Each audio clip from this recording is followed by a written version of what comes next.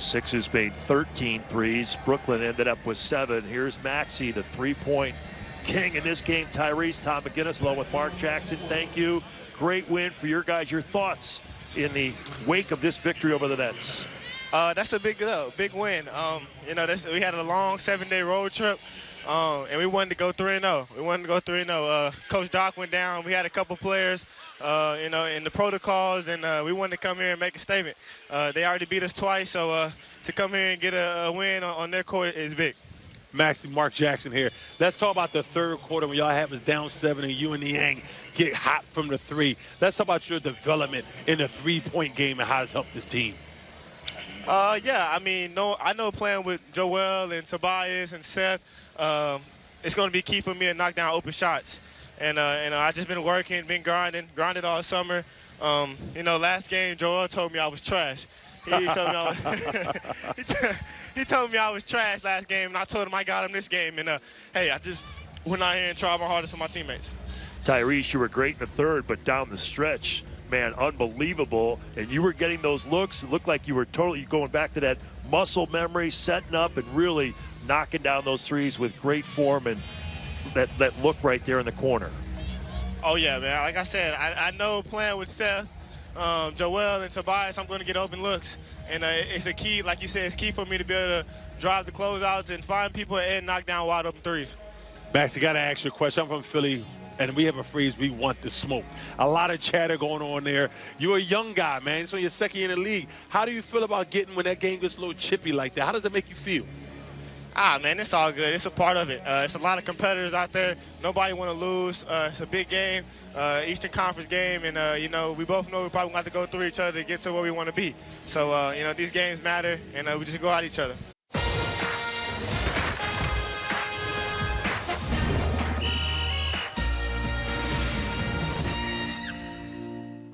How about that for a statement win by your 76ers up in Brooklyn, taking down the top seed right now in the East? As we welcome you here inside our studios, Amy Fiddle, Jim Lyon, and this is Sixers Postgame Live, brought to you by Cure Auto Insurance. And Jimmy, I know we've had a lot of talks about maybe some bad losses of the year, but this might be one of the best wins of the year. I don't think any question, Aim. And to me, this thing came down to one main thought. Down the stretch, this game was tied at 97 all. And in the last 3 minutes plus, the 76ers, they just put it to the Nets. They were the better team. They outscored them 13-5 going down the stretch with some very timely three-point shooting. And as our producer, Brian Brennan, just dropped in my ear, when the 76ers outshoot the opposition from 3, they're 12 wins, 1 loss. Shows you how dependent and how important that three-point shooting is for this team. To your point, Kevin Durant made a bucket. They made it 199. They didn't score. The Nets didn't score another field goal in the last 3 minutes. Just a couple of free throws from James Harden. The Sixers ended that one on a 13-5 run. Well, who else was bigger besides Joel Embiid for this one for the Sixers? You got to talk about Tyrese Maxey. He is our Colonial Nissan game changer, and rightfully so. Jimmy, the knock on him coming out of college that he couldn't shoot the 3. Well, he made 5 threes tonight, career high for him, but he had it going on more ways than one from beyond the perimeter. He sure did. I thought he had a solid first half, but boy, for a young guy like this to come up huge down the stretch, 2 big threes, and I think the dagger or that little baseline jumper, just a sensational effort by him. And it just seems, Aim, that the moment is never too big for him. And here, when his teammates, that's Drummond out of the post there, little traffic in low, kicks it out to him in the corner, and he confidently knocks it down, and he feels so good, he actually takes that one behind the little screen coming out of the backcourt. There's a couple that he drove in as well after the threes. The good thing is you're seeing a lot of aspects from his game, because we always thought of him as a slasher, but these are all jumpers. These are all jump shots. Yeah, he said in his little post-game thought there that he knew how important it was for him to develop his three-point shot. He's going to get a lot of looks because of the attention the defense going to pay when they double Joel. And if you're the other team, the first guy you're going to get to is Seth Curry. He's the most dangerous and the highest percenting three-point shooter for the Sixers. So guys like Maxey are going to get open looks. And he showed tonight he's more than capable of knocking them down. 5 threes for him, 25 points in the win over the Nets for Tyrese Maxey. Let's cross it over. Brought to you by WebEx by Cisco, and welcome in the gentleman who called this win. That would be Tom McGinnis and Mark Jackson. And guys, you're starting to think about it. When you saw Kevin Durant hit that shot with 3 minutes to go, we all kind of had a little bit of that deja vu from 2 weeks ago, but the Sixers closed it out. Such a big win on the road. Tom, especially down the stretch. We know what Joel Embiid can do, but Tyrese Maxey, what a game from him. Maxey did a great job, so confident, and to your point, Amy, he starts making this outside shot with his ability to drive. Now teams got to change how they guard him. Everybody goes underneath on pick and roll with Maxey, but tonight, a lot of those were open looks, and he was nailing them. He had a great game, and credit Thibault with some of the defense down the stretch, Curry with the passes. Even Tobias didn't score a lot down the stretch, but did a lot of little things. And Mark, you want to bring the smoke, so you go. Listen, we want all the smoke. Listen, Tyrese Maxey led all Sixers scores with 8 points in the fourth quarter. He brung it. He wanted that heat. We're watching his maturation right in front of our eyes. What's the delight to watch this kid come from Kentucky, a young player, and known as a slasher, now he's a marksman. What else can he do? Absolutely. He had it all on display, and the Sixers needed it. A heck of a win. Best game of the year, Mark Jackson? Best win? 100%, Amy. So far. So far. That's right. Tom, we got lots more to go. This one, a great way to end 2021, though. No doubt about it. And geez, for all of us to get into 2022, great Sixers basketball, hopefully, and a lot of things hopefully will turn around a little bit. But certainly, the Sixers, when you listen to Coach Rivers during this chunk of games, they wanted to stay above water. Mm-hmm. They're 3 games over 500 right now. They're getting the rhythm back. You go back to the 8-2 start. They did a lot of positive things. And I thought tonight and on this road trip, you saw a lot of those things, the ball movement, the defense, the defensive coverages, getting prime play from Embiid in the guts of the game. Maxey played well. You had different moments from different players. Tobias got a triple-double. So all of those things, and now you're starting to get some of your players back, too, off the health and safety protocols list and building and getting some momentum going, because it's going to be, a while. And if you can get going a little bit, get into the thick of things in the top of the standings, you'll be in a good spot. Yeah, it's no coincidence they're starting to get all their pieces back together, that you see them playing so well. George Niang, another good game for him off the bench. All right, Tom and Mark Jackson, thanks for joining us. Happy New Year. We'll see you in 2022, guys. Happy New Year, Amy. Thank you. All right, Dan Burke, it's his first win. He was filling in for Doc Rivers tonight. Here is Coach Burke from Brooklyn.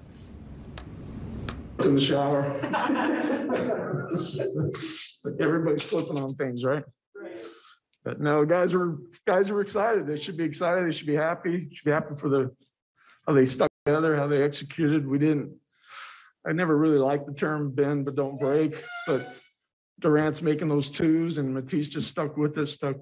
We're saying that those twos probably aren't going to beat us. And then he came up big and challenged a couple of threes, and Joel and Seth combination's good. And we started making extra passes and found corner threes. It was just a good team win.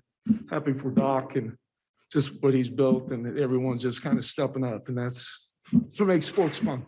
What kind of lifts did Andre give us off the bench? Every time he's played, he's given us a lift, and just a simple fact that he runs the floor. That end of the third quarter, he'd run the floor, and we're thinking we got a rough offensive unit, but you run the floor and you make extra pass and get him in the paint. And he's always getting his hands on rebounds, and then he protects the paint. And he's so agile. He's got quick feet, quick hands, and that was a huge lift for us. And what do you make of this Joel, just from beginning to end? I thought he started trusting his teammates more. He wanted to win this. Sometimes when you want to win it so badly, you kind of do it by yourself. I thought he had a good mix, especially in that second half, and we know we have to play through him. I told him that after the game, and we're okay with him calling the plays. Don't always have to be for him, but we know we got to play through him. And again, just keep building the trust with your teammates out there. I just thought when we started making extra passes, we were just much better. You mentioned Joel wanted that one. You could tell there was a lot of emotion across the group there over those final couple of minutes. Yeah. After the game a couple of weeks ago, after kind of everything that's gone on, I imagine it must have felt pretty good to get one against us. Oh, you don't know. Yeah, it's. I mean, we've been terrific on the road. These guys, they the focus coming in every road game, and we just got to figure some things out at home and just, again, cut out the noise and focus on your job. And I thought that's what we did. Yeah, I thought the key was with everything happening, we love what we do. We got friends and family and teammates we're thinking of, but when we cross that line, it's got to be 48 minutes. And it sounds silly. It's the most important thing in those times in today's world, but it is important. And so I just thought they did that, and then to show the elation afterward and the excitement. Hey, winning is always fun, but it was special. You mentioned before the game that it's those two games stuck with you a couple of years ago when you filled in for Nate. I imagine this will stick with you in a little different way. Yeah. They didn't throw water on me. I jumped in the tub. And yeah, I don't know what they expect me to do, an Irish jig or something, all staring at me, but it's fun. Good, we tell you, I don't know if we ever say it enough. A lot of great character and good and big hearts, and you got a chance every night, on both ends. Before the game also that it was going to be obviously a collective effort with the staff as far as, just going through the process of the game. So just how do you feel like that went as far as communication and everything? And maybe what are the biggest things that you can take from tonight then moving forward for the next one? Probably value everybody.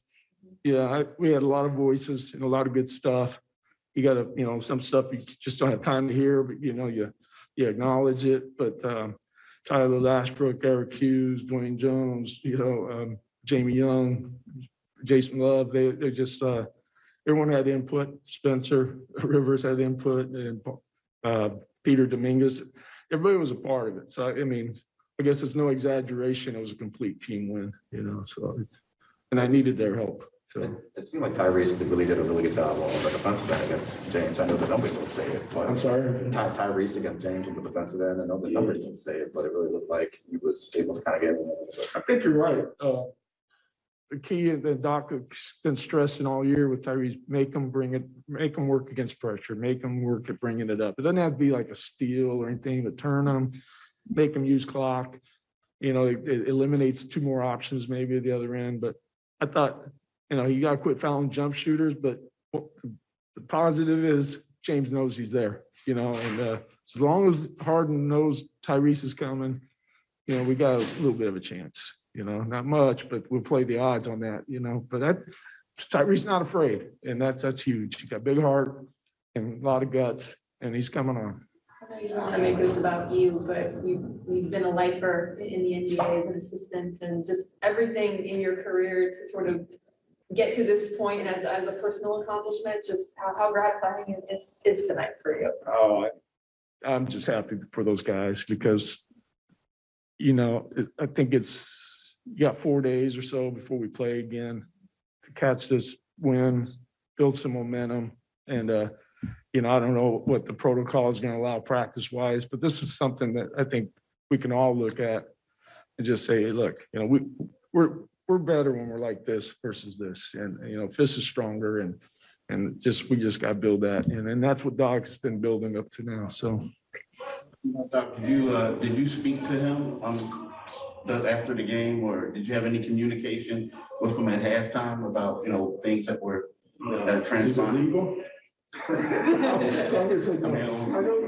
know he checks a couple guys and, just like some things we were doing and a couple of reminders, to one of the other coaches. Yeah. I can't wait to talk to him though. Yeah.